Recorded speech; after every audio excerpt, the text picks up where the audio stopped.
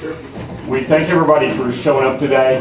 We really appreciate the turnout and the interest. I think you'll really enjoy today's program and stuff. On behalf of Chapman Hext, and for those of you who don't know me, I'm Greg Hext. I'm one of the original founders and CEO of Chapman Hext and White Ark Advisors.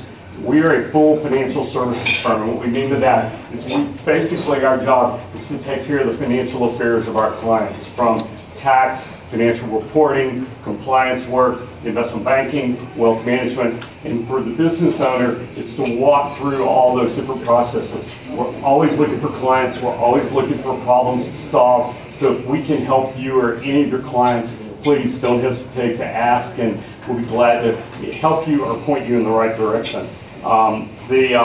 Couple just kind of call it homework type items. There's a CPE evaluation form. If you would like to get CPE credit today, that should be in your chair. If you'll fill it out and return it at the registration desk out front, we'll get that done for you and make sure that you get credit and you get a certificate back. There's also a speaker evaluation form. If you'll please fill that out and do the same and return it, that'll be great. And then we're also looking for topics, just some information. We'll talk a little bit at the end about what all we're going to be doing over the next few months and things that are coming up in the fall. We're busy lining up speakers and topics. I think you'll find them as engaging as you will today, and really interesting stuff. Before I introduce our speaker, I want to first introduce you to Jim Wimpress. Jim is the president and CEO of Big Brothers Big Sisters International. We're going to give him a few minutes to talk about Big Brothers Big Sisters and the wonderful things they're doing in the community. And as most of you know, one of the things we do is we like to make sure and highlight for some type of nonprofit philanthropy type entity, so they can talk just a few minutes, and it's a good chance for you guys to get exposed. So let Jim take the floor. Thank you, sir. Appreciate that. Does that slide in? Maybe it doesn't. Well, thank you all. I appreciate being here. I want to thank Greg and Andrea and Calvin for making this possible. And I guess Julio for giving me 3 or 4 or 5 minutes of your time. He's a much better speaker than I am, but I have a great message. My message is helping kids. Big Brothers Big Sisters has been around since 1904. Started in New York City. In 1998, the organization moved to Philadelphia. And in 2001, it moved to Las Colinas. International was formed in 1998. Interesting, that was the same year that I moved to Texas from New York. Our vision is that all children achieve success in life. It's a very noble cause. Our mission is to provide kids with those facing adversity with strong, enduring, professionally supported one-on-one relationships that changes their life for the better forever. Now, that's a pretty bold mission. What does it take to do that? It takes a lot of great people that give their time as mentors for these children.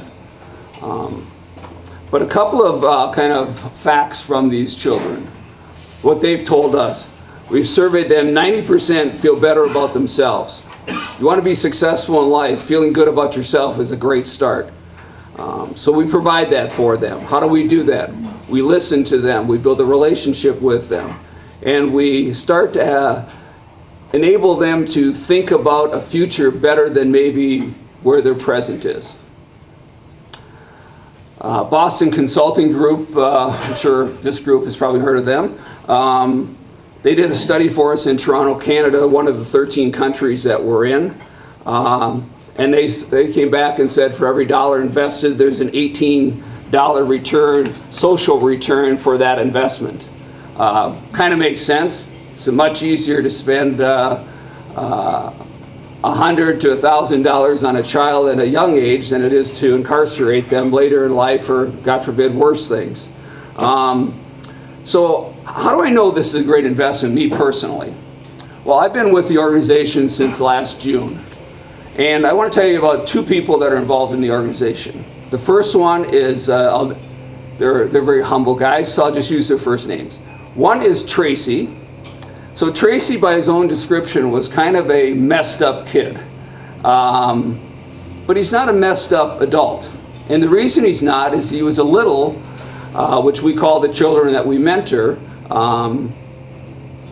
He had a great mentor. In fact, he still has a great relationship, and I'm guessing Tracy is probably in his 50s now. But Tracy also serves on the board of his community on the Big Brothers Big Sisters, in addition to being the board chair for Big Brothers Big Sisters International. So, kind of a success story, but most exciting to me is the fact that those that receive the benefit are excited about now giving back after receiving the benefit. That's pretty powerful. I like the culture that that builds. Our other person, Brian, was a little, grew up in Texas, same kind of situation, needed guidance, needed some help, ends up going to a well-known school on a scholarship, then gets into real estate in Europe, does really well. Now is involved as a trustee at the college where he received the scholarship. But what's really cool to me is that he's currently in Poland, which is now kind of his adopted second home, and he founded our affiliate chapter in Poland. So now he is not only running that among his other charities, and still, as he told me, I'm not quite being able to pull out of my business, but he founded the chapter in Poland, and based in Warsaw, and he's serving over 500 children and making a difference in their lives. So, again, I'm Jim Wimpress. I'm with Big Brothers Big Sisters International. Our overhead costs for administering our services, supporting these affiliates throughout the world, is about $5 a kid. The country's cost is about $500 to maybe $900 a child. The cost for Big Brothers Big Sisters locally is probably about anywhere from $1,100 to $1,500. So I guess my final pitch to you is, if you have time, if you have money, if you have introductions or resources, I would love you to talk to me. I'll leave you with a quote that's on this card, which just so happens to have a way to write down your name, and or if you want to write down a donation, whatever you want to do. But the best quote ever is, "My mom taught me how to survive. My big sister taught me how to thrive." I was fortunate to have a big sister, but my big sister was 5 years older and already in my family. But I know what she did for me, and I know that these kids really benefit from having some adult in their life that can guide them towards a better future. So I thank you for your time. I look forward to anyone that wants to slip me a business card. I'll follow up on it. But we need people that want to get involved and help, whether it's locally. I'll give a pitch for the local group, but I'm an international guy, and I would love to have people on our consider being on our board, introducing me to businesses that are in the area, or if you just want to give me cash. Cash still works in this world. Willie, am I right on that? Right. I'm right on it. Okay, I just wanted to check. All right, so with that, thank you so much and have a great day. Thank you. Thanks so much. Thank you. Now it's my pleasure to introduce our speaker. Julio Gonzalez is our speaker today. Julio is the founder and CEO of Engineering Tax Services.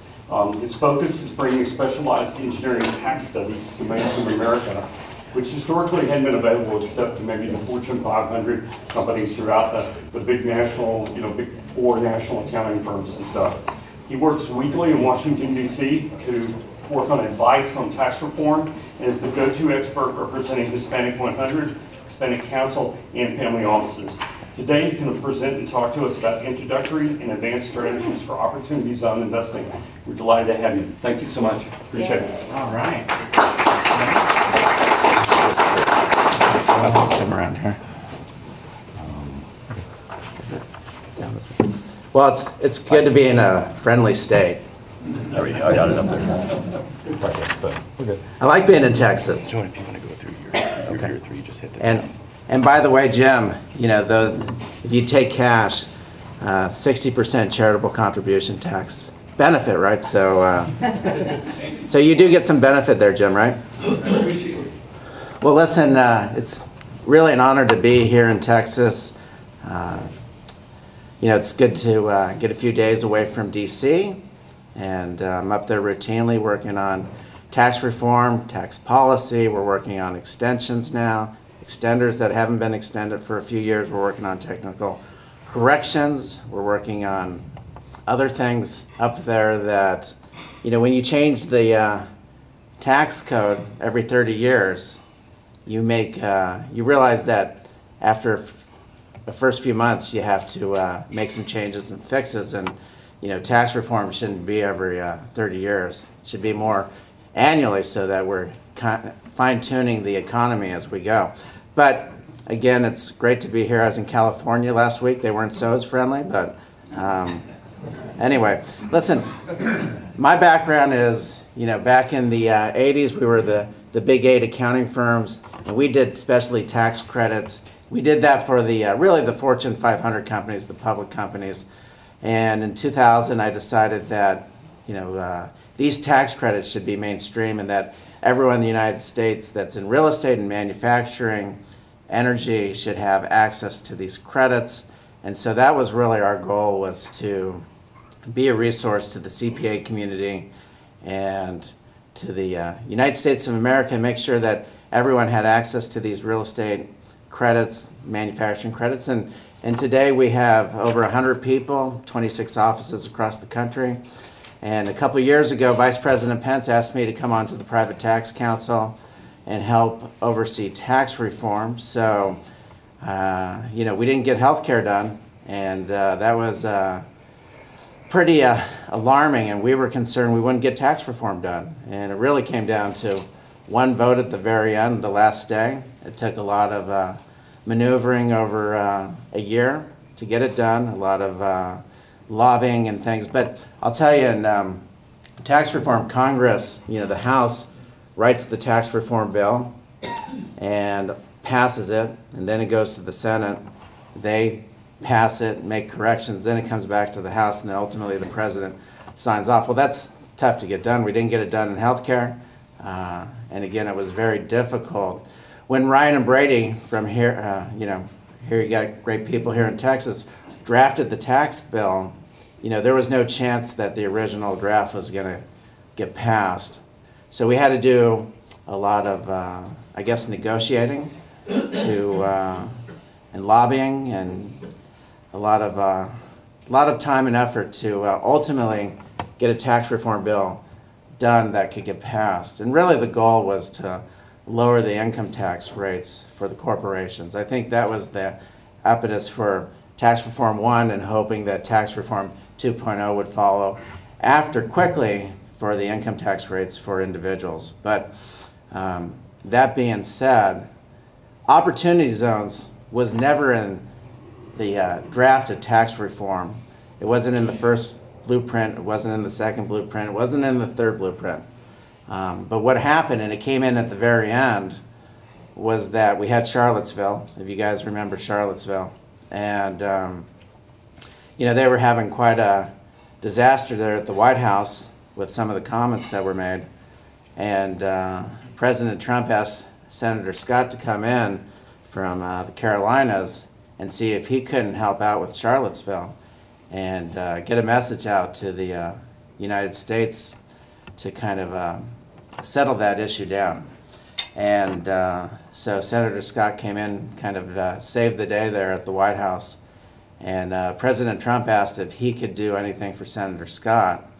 And Senator Scott said he'd been working on this draft, the Opportunity Zone, which really was an involvement of the Empowerment Zone and the Enterprise Zones, and we'll talk about that in a second. But basically, President Trump looked at it, the Opportunity Zone really came out of the chairman from the executives from Napster and ultimately into Microsoft that came up with a concept and was working with Senator Scott to get that done. So that's how it came about. Charlottesville came about. President Trump looked at it and then asked at the very end to put it into the tax reform bill. So it wasn't even scored. It was kind of a miracle that it got in at the very end. But it did get in, and I think it's created a lot of excitement. The reason I wanted to talk about it is because it really was an extension of Jack Kemp's legacy. When Jack Kemp was at HUD, he had done the enterprise zones, and previous to that, the empowerment zones. And really, those tax codes, which are still around today, was really stimulus to bring money into these communities that needed help. And they were work labor credits, things of that nature. Didn't really work. We didn't have a lot of success with it. So opportunity zones was drafted to supercharge these enterprise empowerment zones and basically give them legs, and basically by creating a way that we could defer capital gains, give some forgiveness, and ultimately eliminate capital gains with a once in a lifetime opportunity. And so I think the excitement of the opportunity zones, and again, we're still working on comments every week. We're still working with Treasury, we're still working with the IRS, and but we know pretty much the structure of what the opportunity zones will be. But I wanted to share that with you because I think the one thing I see when I go across the country and talk about opportunity zones is that people, I think, know the architecture today as it stands in the bill. And but I'm going to show you something here. I'm doing a project in St. Louis, and if you look at this, we have opportunity zones. So this building's in an opportunity zone, right? So I'm going to get the capital gains benefits from going into this project, right? But I just want you to know that if you're in an opportunity zone, and we're going to get into the details of the opportunity zones, but I just want to make sure that you guys are aware of something. When you go into an opportunity zone, it's already probably been an enterprise zone, it's been an empowerment zone, it may be in a historical zone. So if you look at this slide, I'm buying this building, right, for roughly 10 million, right? And I'm going to get the benefit of bringing my gains into this property and defer them, discount them, and then ultimately have no gains on this asset, right? But this building is also historic tax credit, federal and state. So I'm going to get 25 to 30% of my equity from the historic tax credits, because most buildings in these opportunity zones are going to be well over 50 years old, right? I'm going to get new market tax credits for creating employment within the structure. I'm going to get brownfield credits for cleaning up the building.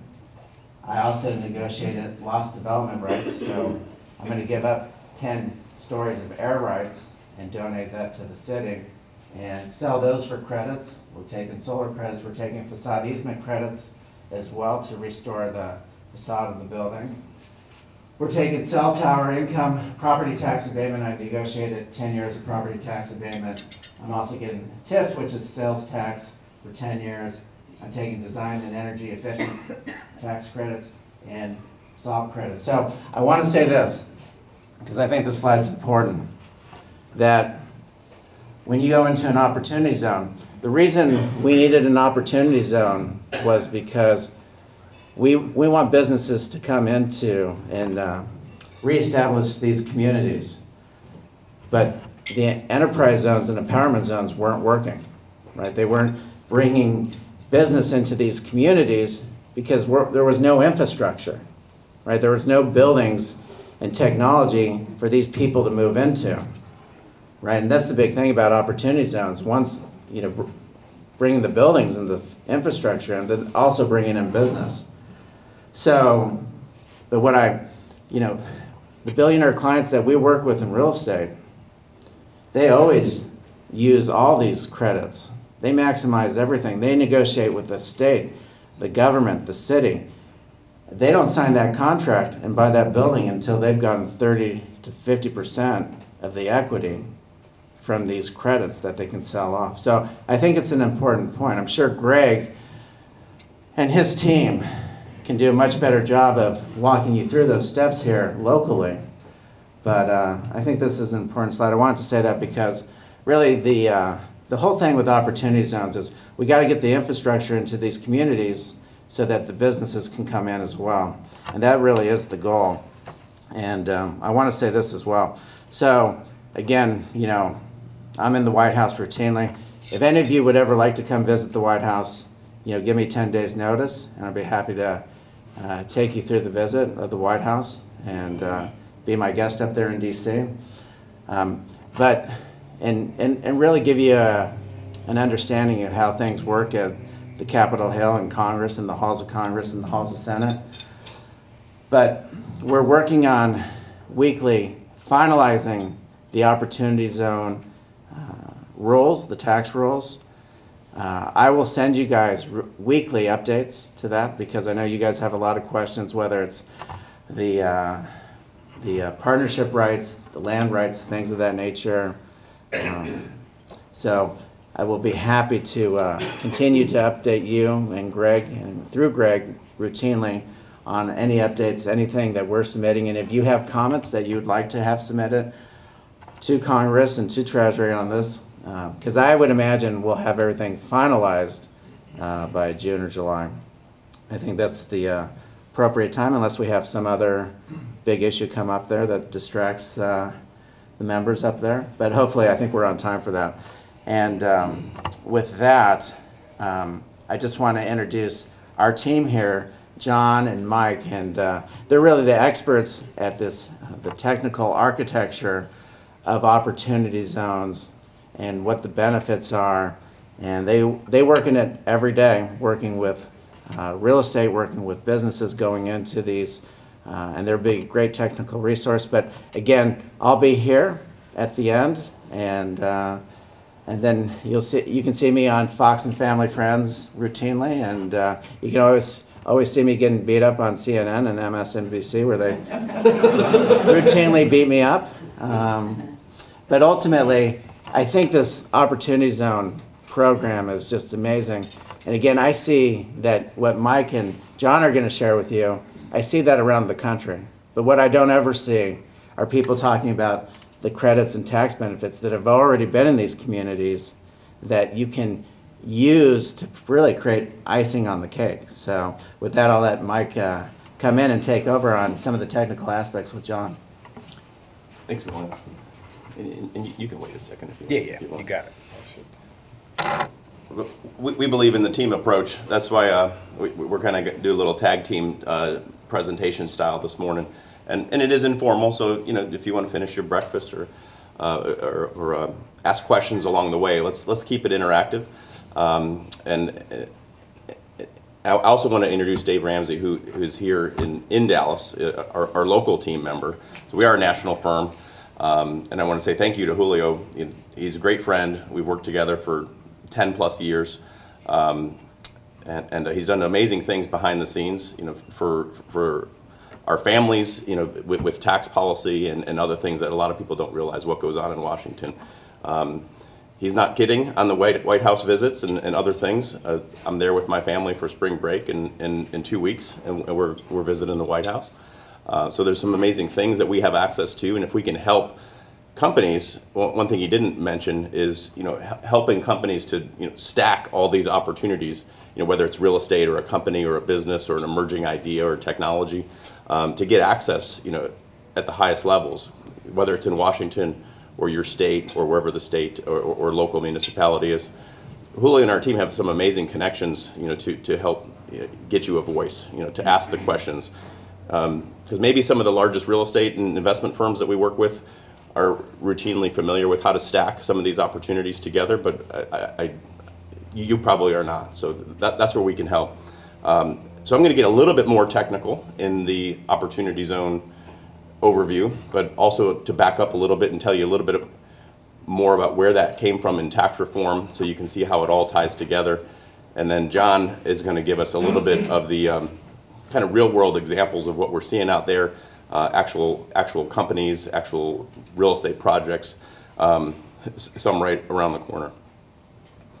And this is a version of a presentation that we use, and you'll have access to this. We'll give it to the team to distribute out. And actually, there's a whole nother presentation that we have that is very tax technical on the one hand, and then the other one is very technical on the Opportunity Zone side. So we're not going to get into extremely technical parts of the Opportunity Zone. But we'll give you those presentations so you can read through it, and of course we'll be available locally or nationally to get into the details on your specific situation. Again, just a little bit of background on ETS. Julio started the firm, does an amazing job. Also works with our investment clients, our national family offices and investment groups, and real estate side of things. I'm more the technical side of things, the services side, specialty tax, energy, investments, anything that we can layer together. And again, Dave is here locally. But again, this is I'm going to do the quick version of kind of what happened in tax reform and how did we get to the opportunity zone, because you need to understand some of the basics of depreciation and incentives and credits, because not all folks do. The biggest questions going into the elections and coming out in 2018 and where we are now was what was going to happen to carried interest, the mortgage interest deduction, the ability to deduct state and local taxes, which is having huge impacts on states like New York. We were talking about that last night. Immediate expensing over longer term depreciation, your 39-year, your 27.5-year schedule. What was going to happen to 1031 exchanges? What was going to happen to AMT, for those of you who make enough money to know what alternative minimum tax is? So the good news for real estate and for businesses, but quickly I'm going to focus on the real estate aspects of the tax law. The good thing is 1031, for the most part, was kept the same. So it was extended. The only technical change that they made to 1031 exchanges was that you're not supposed to exchange all property. So tangible personal property within a 1031 exchange is supposed to be excluded. And that's okay. That's some of the fixtures and furnishings and equipment, that kind of stuff. But overall, 1031 stays intact, and that's good. Deductibility of business interest or your loan on that property, you can still write that off as well. There is a slight give back if you decide to do that. Your depreciation class lives on your building goes up slightly, so I think it's fair. We won't get into too much technicality of that. Depreciation overall stays the same. If it's a commercial building, it gets depreciated at 39 years. If it's residential or multifamily apartment building, as an example, it's 27.5 years. Unless you elected to write off that interest, then it goes to 30 and 40 years. But you can still cost segregate all that, which is the new thing that everyone's doing to capture that, to carve out the personal property from the real property. The biggest thing that happened in tax reform, besides opportunity zones, which we're going to talk about in detail in a second, is that new 100% bonus depreciation. And a lot of folks don't realize what that means. But bonus depreciation has been around for a while. Traditionally, it applied to construction of new property or additions or renovations to existing buildings. And it was the IRS's way of giving you a bonus, to put new stuff into service, so you could write it off quicker. But what the new, and I'm giving you the non-tax technical version of that, but what bonus depreciation now also applies to is purchases of existing buildings. And you'll see how this ties into opportunity zone investing as well, because it's very powerful. And it was one of the couple line items in Julio's slide there of how to stack things together.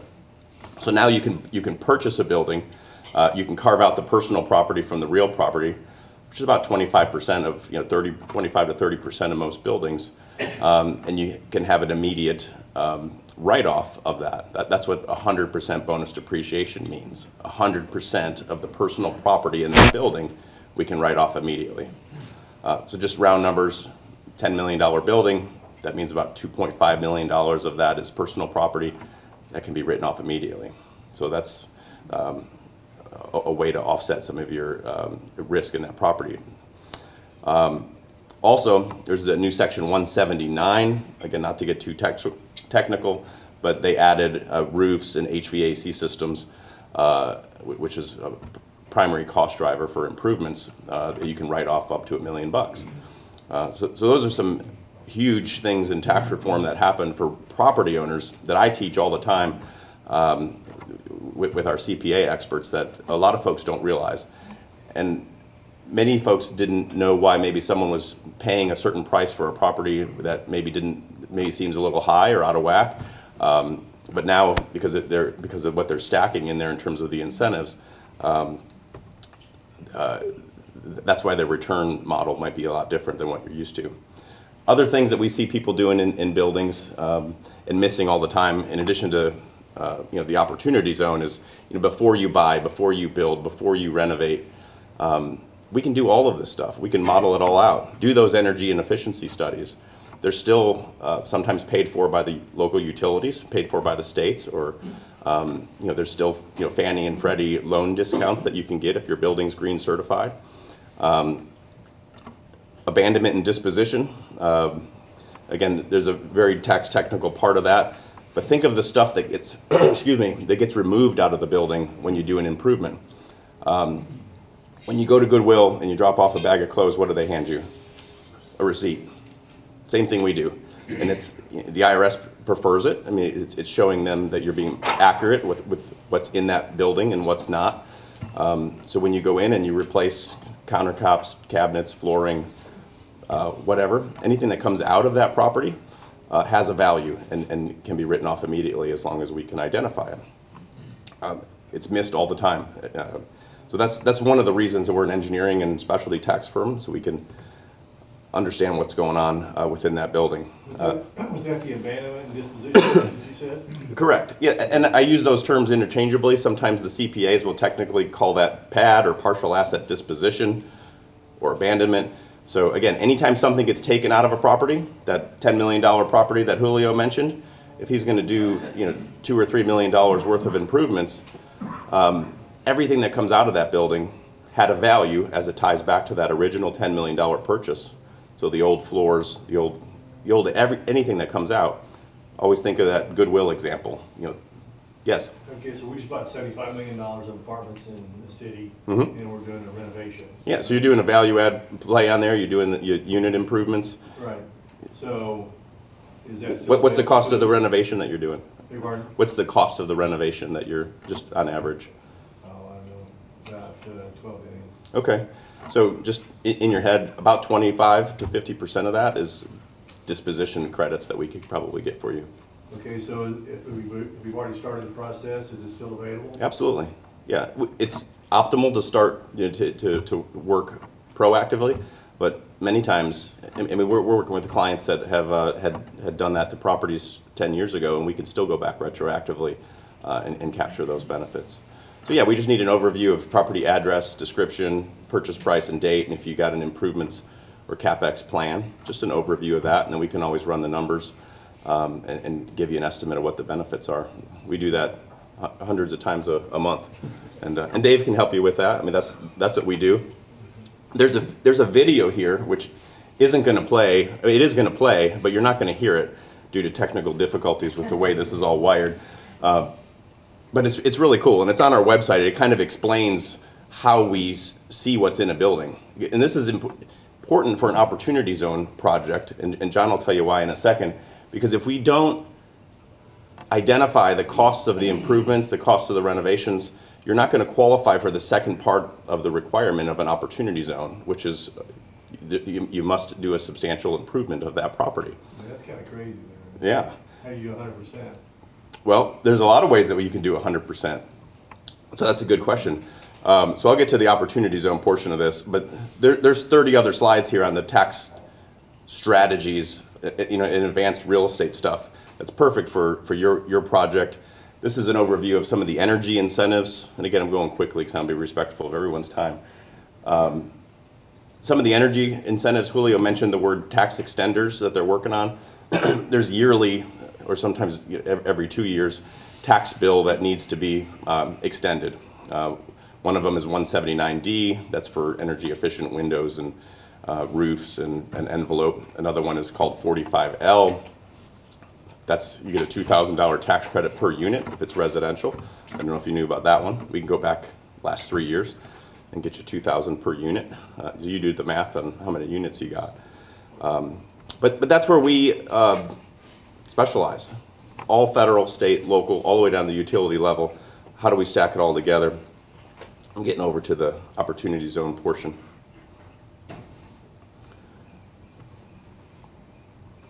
Got lots of good case studies of different buildings and projects that we're working on. Here's an abandonment example.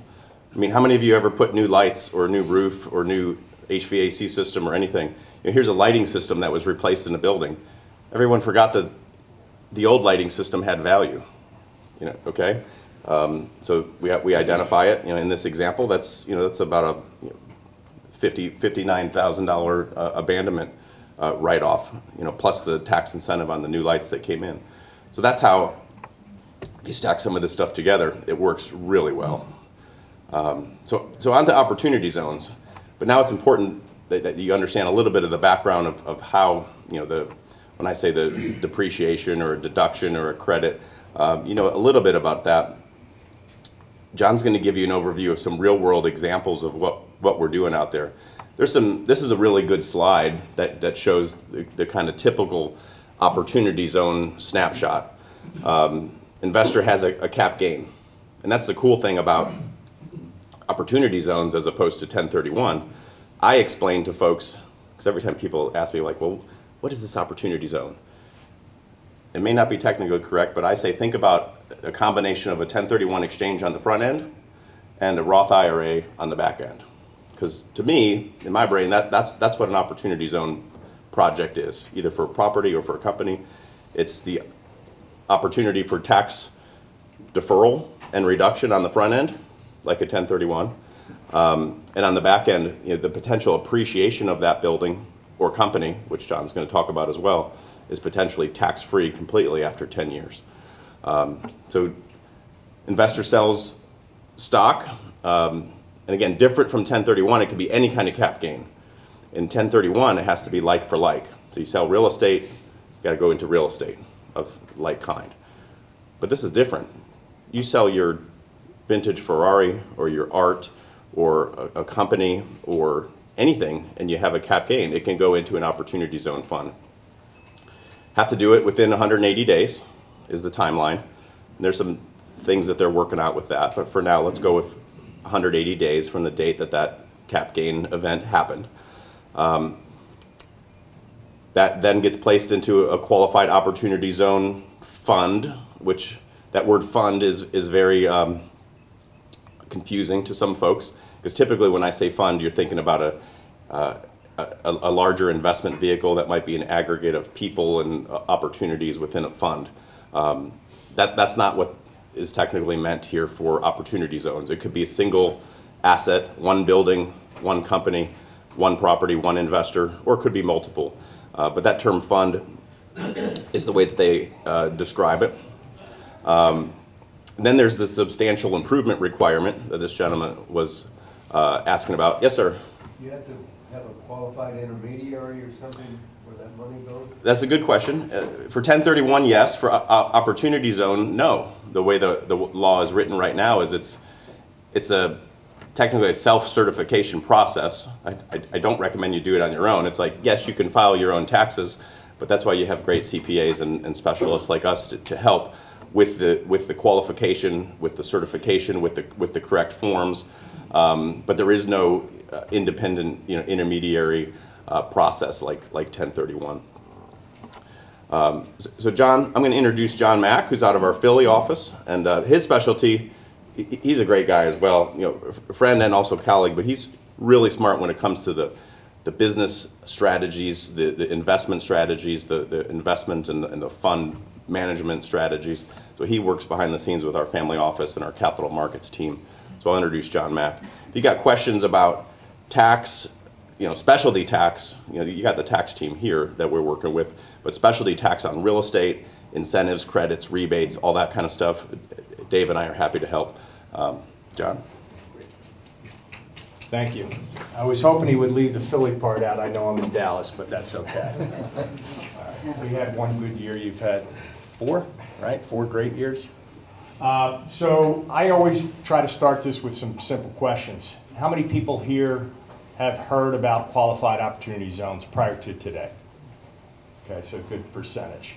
How many are actively researching what a qualified opportunity zone is and if it makes investment sense for real estate and or business? Okay. How many people are actively engaged in qualified opportunity zone properties right now or a business? Okay. How many have done a deal? All right, 2. That's 1 more than the last time I was speaking. So this is brand new. And there's lots of nuance that still has to work out, to be worked out, as Julio and some of his colleagues are fine-tuning the rules and regs. So I just want to make a couple things clear. What did you say, the last tax code change was 30 years ago? The law can't change until the law changes. So it may be another 30 years before this thing is wiped out or adjusted. The rules and regs can change, but the law cannot without a tax code change. So it's very important to understand this is as permanent as you're going to get. And the structure might change a little bit over the next several years, but the law is not going to change anytime soon. Okay? So in terms of just the simple premise, I want to start with this right here. Okay, we've been in an 11-year bull market in equities and in real estate. Okay, there's a lot of cap gains out there. 6 trillion is the estimate right now. So what do? When's the market going to turn? When's it going to crash again? What do you do with those cap gains? How do you make them liquid? How do you protect your assets? How do you minimize or mitigate some tax liability? Our premise is always starting here, that if you take this, cap gains, and put it into a bad project because it's QOZ, you're going straight down there, okay? It's not going to make a bad project good. It's going to make a good project better. So there's some things here that we're fascinated by, and I want everybody really to just start thinking about this. So I'm going to ask a couple more questions. How many real estate investors? Okay. How many have assets that happen to be in QOZ that are real estate investors? Anybody? You just woke up one day and it's in a QOZ. Okay. Which has happened. It's crazy. It's happened a lot. How many, I think there's a couple folks here that M&A for small businesses, lower to middle market businesses, right? You buy and sell companies, merge companies. Is anybody looking at putting those companies into QOZs? Okay, good. You're way ahead of the curve. That's the part that really gets me excited. But we're going to just talk about the simple benefit. Again, major premise, and we tell people, somebody just brought up the question about self-certification. Don't do that. Don't do that. Do that and run 50 properties through TurboTax and see how you make out there.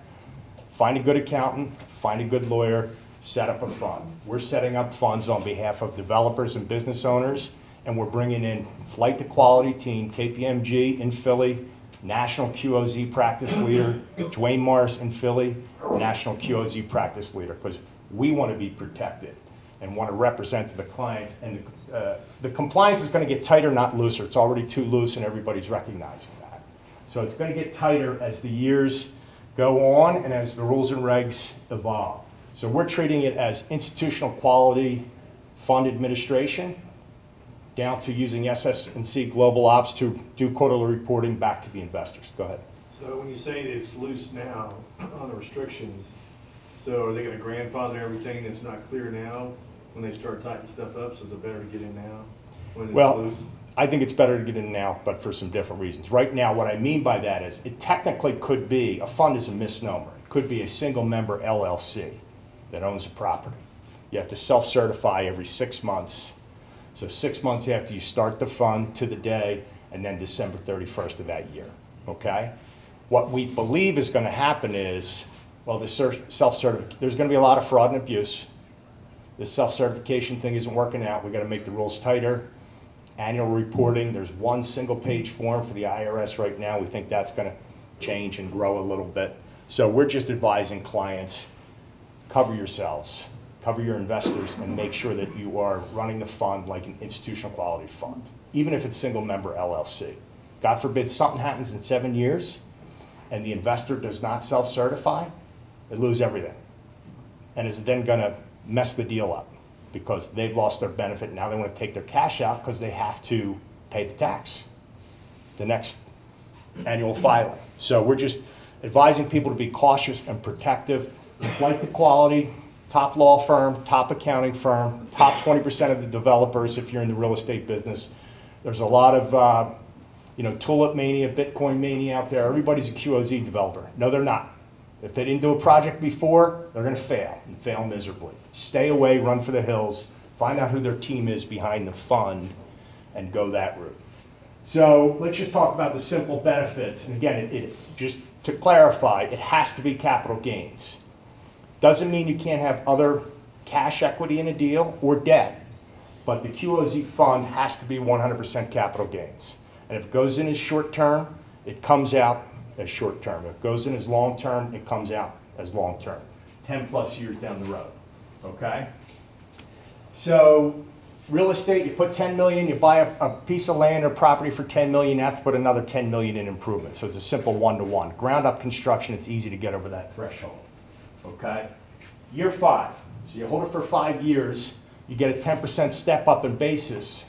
So on 10 million in cap gains, you now only pay tax on 9 million, right? After 5 years. So you've already eliminated permanently 10% of your tax basis. However, you also... But you can't do it in 1031. But you can't do it in 1031. You also defer paying tax through December 31st, 2026. So you can pay them tomorrow, but you can wait 7 years, 8 months, and 26 days, or whatever it is from now. You can still wait that amount of time to pay the tax, which you're gonna have to pay. After 7 years, you get another 5% step up in basis, so that 10 million number, you only pay cap gains tax on 8.5. The risk is, what's the cap gains rate gonna be at that time? Again, it's 23.5. It's probably gonna stay at or near there, who knows? We'll see who's in office in 2 years and 6 years, and we'll see if there's any adjustments, okay?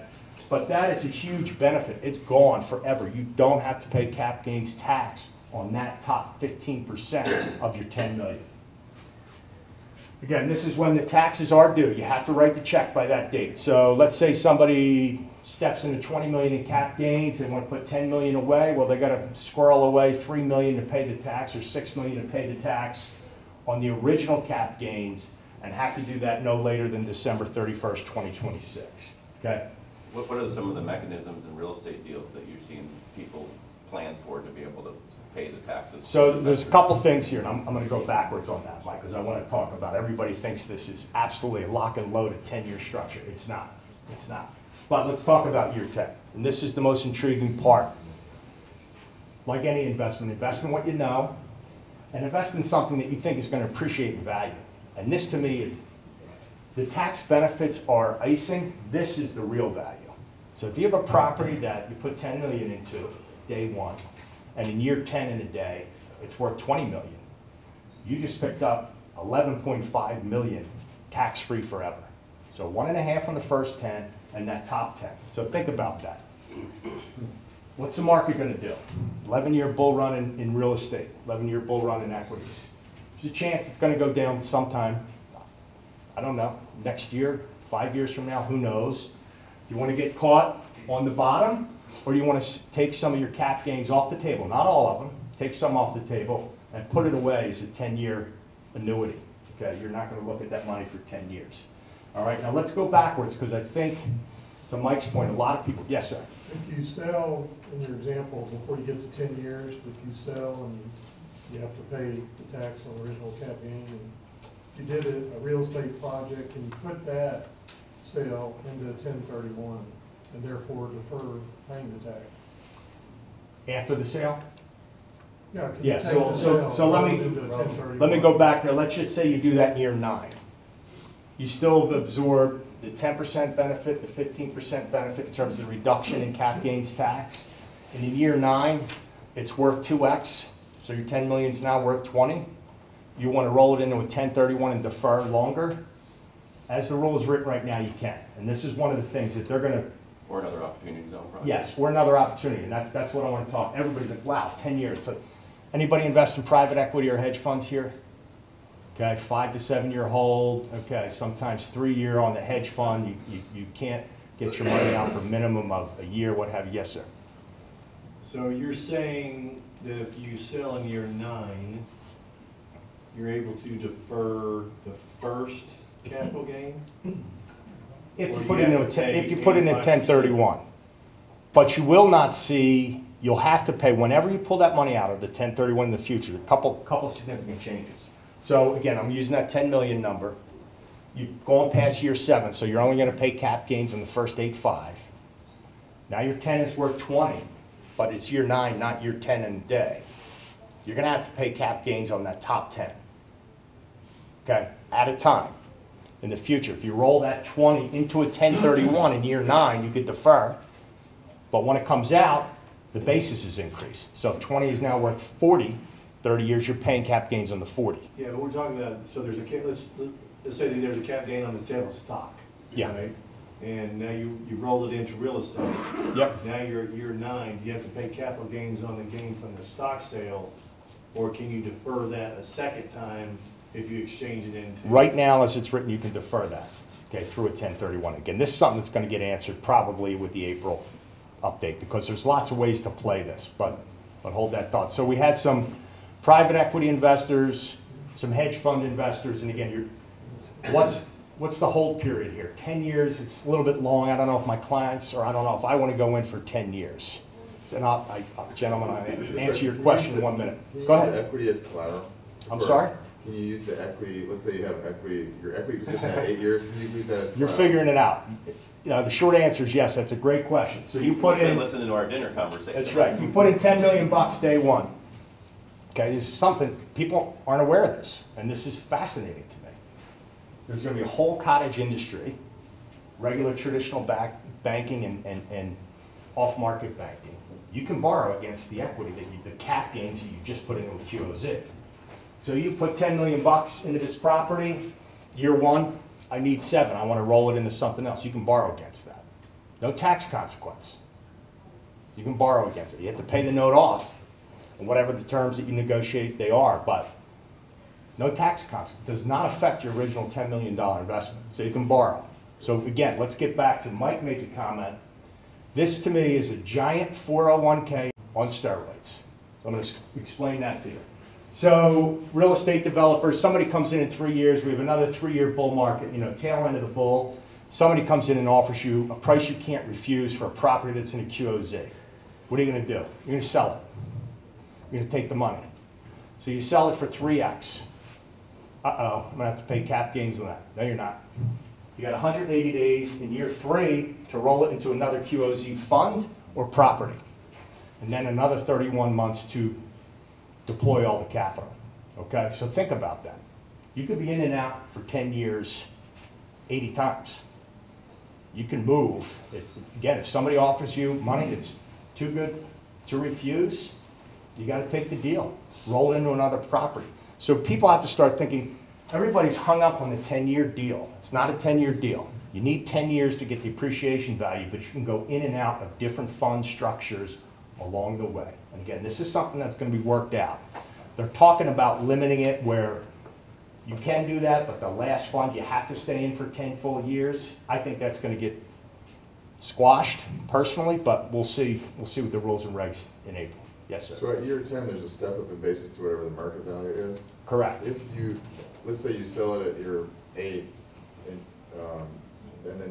the new investment, is that another 10 years, or is it just go to 20? So that is where there's some debate over that exact question right now. The way it's written right now, it's just 2 more years.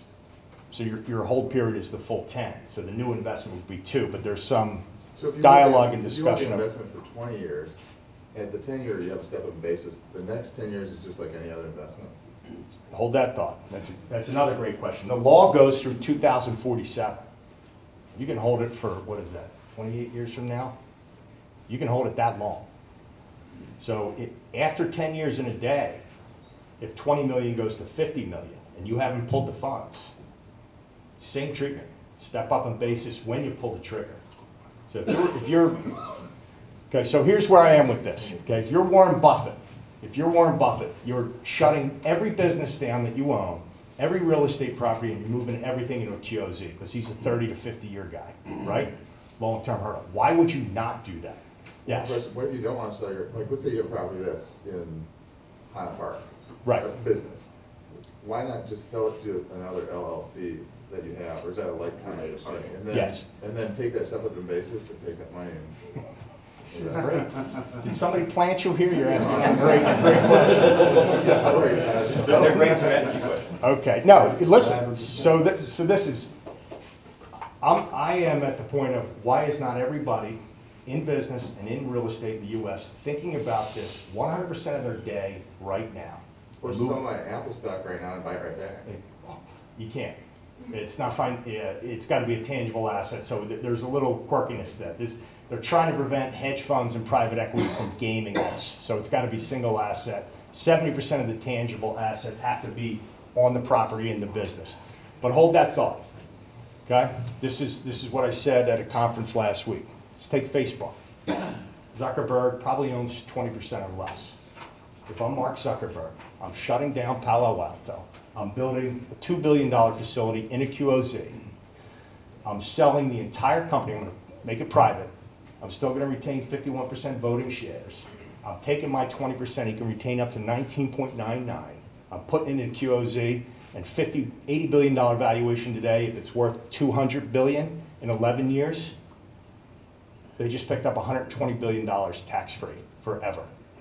So you got to think about that. You got to get your arms around that. Why do you think Amazon was going to where they were going in Queens? Why do you think they were going to Alexandria, Virginia? Right. Because they are. They're both opportunities. But their profits aren't from the OC zone. Well, Facebook, again, you have to define tangible assets, but even a U.S. business, if they're doing business overseas, they're domiciled here, they have to pay tax on what's generated. So it's 50% of the cash of the revenue has to be generated in the location that's in a QOZ, and 70% of the tangible assets have to be there. So in the Zuckerberg model, move all your servers, all your data, boom, build a huge hub, everything runs from there globally, he qualifies. Okay? Get some smaller companies. So yeah, so working with a small pharmaceutical company that's in Philadelphia, they're moving to Camden, New Jersey. They called me originally about an $8 million New Jersey grow tax credit they have. I said, that's great. Where are you going? Camden. What's the address? Pulled up the address, that's in an opportunity zone. What's that? I said, hold the bus. So I said, you need to shut down that business and reform the business as a new LLC in a QOZ, as a QOZ bid. And she said, why? And they they bought some patents from the University of Pennsylvania. They do pediatric medicine. So we're going to tour the site next week. And I said, as Julio's example earlier, they're going to buy a building, knock it down, build brand new. There's other credits and incentives that you can get, but let me talk to you about the QOZ-B benefits. She's like, what are you talking about? I said, okay, what's the valuation of your company right now? 50 million bucks. What's your goal? I want to sell to Pfizer or Merck or somebody in 10 years. Perfect. So you find that next drug, you're developing 50 on your location, 49 fail. But that one drug that cures some form of pediatric cancer, Pfizer buys for $1 billion in 10 years. You just picked up $950 million tax-free forever. She's like, what are you talking about? I sent her that from KPMG. I said, you got to get your arms around this. So anybody own office buildings here? Invest in office. All right, so this is, I was a developer on the retail side, but this office fascinates me. So we did a pitch to a city that, as I joke, came in 84th in the running for Amazon HQ too. But they did an unbelievable report, and it's a capital city, state capital. They did a report on what they have, and they've got 50 pharmaceutical hubs around them, 50 tech companies. I said, this is what you do. 2 buildings, 10 stories each, 1 pharma, 1 tech, 1 floor each, 10 of the smartest people from 10 pharma companies, 10 of the smartest people developing product from tech companies. Put them in there. We works for pharma, we work for tech, and have them go. 100 products are being developed, 99 fail in each building. But that one is the next $1 billion product. You're in for $100 million each building. You charge them now. This is my real estate hat. Below market rent, percent of EBITDA, percent of sale, 10% of the upside after 10 years. Okay? So people are like, wow, that's crazy. I said, yeah, it is crazy. So maybe just do 20% of the building. So 70%, 80% of the building, get your law firms, your accounting firms, stable tenants that are going to be there for long duration, cover your bills, your NOI. You take a flyer on that top 2 floors, that top 20%, and put in a WeWorks for tech, WeWorks for pharma, something that has exponential growth. So just do the simple math. You're in for 1x real estate, you get a 2.5, 3, you're great, right? You picked up 1.5 to 2 points, 2x, tax-free. What if you're in for 100x? You just picked up 99x, tax-free, forever. And again, I don't think people really are generally understanding this. They're starting to. There's some really smart people that are working on this type of structure. We're dealing with a firm out in Phoenix. One of their verticals is venture capital. That's all they're doing. They're buying a building. They're putting 100 of their investments in the building and saying, go to work. It's no different. You're across the street from where you were before. You're in downtown Phoenix. Go to work. One of you hit the cover off the ball and we'll sell it to Google in 5 years. John, what about that gentleman that owns real estate? Where should he be running his All right, business? so here's real estate angle. Real estate business angle. Real estate business angle. Again, if you own properties, move your office, move your headquarters to a QOZ tomorrow. And here's why. So let's say you own 10 buildings. None are in QOZ. But you're looking at buying buildings in a QOZ. And your primary function, your bill collection, rent collection, what have you, your maintenance, all your CAM is coming from this location. You're basically managing the properties from a location that's in a QOZ. So your tangible asset test you're not going to pass. But now you start to buy 5 and 10 properties that are in a QOZ. Okay? So now you're passing the tangible assets test. And clearly at least 50% of your revenue is generated there. Now you can leverage, and the math is 43%. Okay? I'm going to explain that to you, of the QOZ benefit. So you have 43% leverage opportunity just because 70% of your cash or tangible assets has to be in QOZ, which means 30% do not. So you could buy 7 buildings. Yes, sir. For those of you, we normally cut off around 9 o'clock, but, big but, everybody seems to be really focused on what's going on. If you feel like you need to leave, don't hesitate to get up and leave, go to your bed. I'm going to let you go as long as you want to go. I have 13 brothers and sisters, so once I get a microphone, it's hard to take it away from me. I had to fight for the microphone my whole life. I lived in a house, my dad used to say, we were in an old folks home and an orphanage, with a license 3 to 1. So There you go. But I wanted to give people, feel like you have permission to get up if you want to leave. But there's so much good information too. I want to let you keep going, okay? Great. So just keep moving along. Thank you. Okay. Thank you. I'm sorry, so think about that. Think about 43% leverage of QOZ benefit on non-QOZ property. We're business. So you have 7 locations inside QOZ, 3 that are not, but you're using cap gains to fund those 3, you still get the same treatment. Okay, the 5, the 7, the 10-year treatment. So think about that. You don't have to run everything in a QOZ, just 70% of the tangible assets, 50% of the revenue. What are the opportunity zone projects that you have ready to go right now for on the demand side? Someone has caffeine. Yeah, so just to give you an idea, and I'm just going to run through a list, Julio, Mike, and I have looked at over 150 different deals. We've narrowed it down to about 15. Top 3 right now, we've got a luxury townhouse development, world-class developer in San Antonio, 24-story townhouse, 2 blocks from the wall. Again, they got lucky. The property was designated QOZ after they bought it. So they have to sell the property and keep 20% of the land, but they can keep 100% of the QOZ benefit in the structure up top. We've got a hotel in St. Petersburg, Florida, Marriott brand. It's 3/4 of the way done. Somebody needs to buy it with cap gains. It's going to start cash flowing in 6 months. Okay? We've got a multifamily in Tampa. Yeah, hold that thought. This is very interesting. So we've got a multifamily in Tampa. Again, $30 million. So we need 80. We could deploy $200 million tomorrow. So we're actively raising for 3 separate single asset funds, 30 million, 30 million, 20. We have a professional sports franchise. And this blows me away. Again, Jerry Jones should be all over this. Buy this sports franchise in a QOZ, build the stadium in a QOZ, and the valuation of the team goes from $500 million to $3 billion in 20 years. He just picked up $2.5 billion tax-free.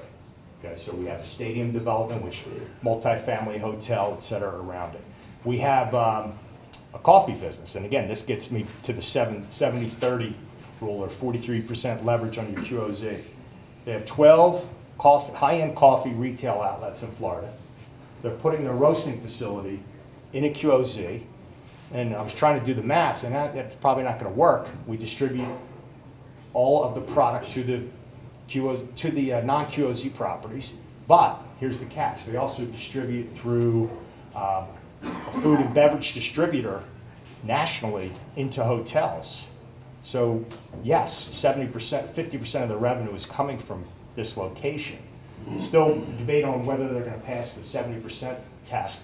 But some of those properties we're looking right now might exist in the QOZ, and if not, we said build your next 5 there. Get over that threshold, then you're hitting the 70-30 rule, and you're golden. Again, so Starbucks comes in and buys in year 11 for 5X, you just picked up 4X tax-free. So again, it's getting businesses and real estate owners, operators to just think a little bit differently, and I strongly encourage everybody to talk to your accounting team, talk to your lawyer, figure this out. We provide end-to-end QOZ in a box, again, partnering with accounting firms that are local and specialists, down to fund management services, down to disposition at the end. So, yes, sir. All right, so we're a retailer also, so we lease right now our locations. Okay. So lease counts. okay, so we lease in a QOZ opportunity zone. Yep. You know, that's one store, Right. right? So you get, you know, but the corporation's somewhere else. So what do we have? 50% in QOZ in the zone, and 50% not, or 70% in, and 30%? It's got to be 70-30. So 70% of your tangible assets have to be in a QOZ in order to qualify, but only 50% of the revenue. Okay. Okay, so we have 50% of our revenue coming from opportunity zones, then we get treatment, full treatment? Full treatment on the whole 100%. Yes, sir. We invest in an incubator, we invest in an incubator which owns a dozen of high-growth startup companies. Those evaluation of the startup companies are going to grow in the next 10 years, but they may not stay in our incubator forever. Yeah. Is that? And put them in the QOZ after your incubator. Your incubator, if it's in a QOZ, is it? Yeah. And if it's not, move it there tomorrow. And when they're ready to grow up and leave the nest, put them in a QOZ. So then your investment, yes, just for the 10-year duration. So your investment now, they're going to outgrow you. That's tech startup 101, right? Yeah. 2 or 3 years, management team, you give them capital, human capital, financial capital, you steer them down the right path, and then they go off on their own. Before your next deal, mandate, if they go off on their own, they're going into a QOZ. That's it. Non-negotiable. And they're not hard to find. They're in really nice areas. Yes, sir. My team and I have done a lot of one-off for private wealth individuals, family offices, and we're putting together our third fund. Our second fund will start with about $700 million. Our biggest concern on both ends is after this year, the 10-year goes away, and then 180 days to get all the capital invested, not just allocated, but invested. Do you see any tax code coming that's going to alleviate either of those two concerns? 10-year stays. 7-year goes away. Because it'll be 7 years, January 1st will be less than 7 years to December 31st, 2026. The 10-year stays up until December 31st, 2026. So you can create a fund and just not get the 10 and the 5 step up in basis. 5 and 7? Okay. The 10%, 5%, the 5 and 7 year But that 10-year will stay regardless through 26. Correct. As long as you hold 26, you get that full easement. Correct. John, So is you it- get the appreciation Is benefit. that slide answering that question? Yeah, and by the way, this is very conservative. We're hearing that this is adding 350 to 500 basis points to a 10% investment. And again, it increases as the returns increase. So 20, it's probably adding 7 to 8. Yes, sir. So you had a map up there. I think it may have answered where I was going to go with my question. We haven't really talked about these QOZs in particular. Is there any who's figuring it out? or identifying Okay. the QOZ, the federal government? Yeah, tell Yes. us. So- and is there any risk that I put an asset there and it And in changes. 10 years, it's not QOZ. Right. So very, very good questions. So again, as Julio stated, Senator Tim Scott from South Carolina, Senator Cory Booker led this insertion of this at the end. Again, two guys that don't agree on anything politically, they agreed on this. And the original intent was, we've got to help, as Jack Kemp enterprise zones, we got to help economically deprived areas and stimulate them. And by the way, what's the guy's name? Scott Parker, Napster founder, Facebook investor. He came up with the idea. It was his idea, okay? So this is what happened. Each state received, this is based on the 2010 census tract, so it's very interesting, and I tell people, every state is different how they handled it. So they picked 20,000 low-income census tracts based on the 2010 census. Well, that was the height of the recession. Okay, so there's a couple peculiarities that came out of that. So, which I'll explain, but the governors of each state had 30 days to pick their allotment of those census tracts.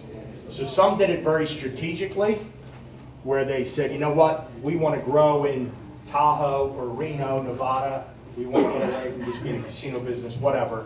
Or, hey, we have a ton of open land in southeastern, Colorado. So let's see if that's one of the areas. Let's pick that.